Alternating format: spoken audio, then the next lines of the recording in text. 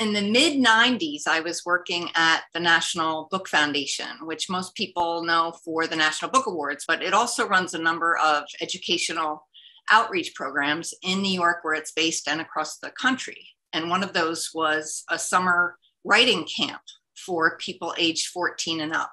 And in 1995, I started the camp for them. And the second year of the camp, I had two people on the faculty because we were just starting to grow. They were Norma Fox Mazer, and the other was Jacqueline Woodson. Jackie used to make these jokes with me like, Meg, you want to make money? Take out the line breaks, right? Write fiction. That's where, And then out of the blue, Jackie asked me if I would read a manuscript of hers before she sent it to her editor. And it turned out she wanted me to read it because it was a novel made of poems called Locomotion. And of course, I had lots to say about the poems, but at the same time, I'm like, okay, she's now really laid down the gauntlet. Immediately, I knew I had to try writing in this form. This is diminishing somewhat, and maybe because of that leadership role that the young adult and middle, people who write for young people are now setting, but especially the publishing industry kind of, set us off on the side. The implication being it's easier to write for children, right? Oh, it's easy.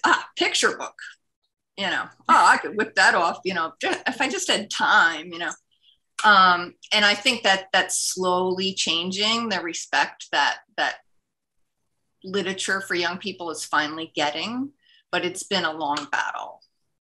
Getting just the first, for me, poem on the page, or the first even line. When I wrote Trooper, my picture book, it took me a year to write the book. But what took the longest was just the first sentence. When I was 12, I wrote a poem in which I talked about how curious I was to know where I came from and who my birth mother was. And I read this to my mom, my adoptive mom. And she must have said something like, oh, that's very nice, dear. And then she ran out of the room. And I learned a couple of things. One, that this poetry stuff's pretty powerful, right? Made mom run out of the room. But also I had entered taboo territory in terms of subject matter in my home. And it shut me down. I kept writing, but I never wrote anything about being adopted until I was in my mid-20s.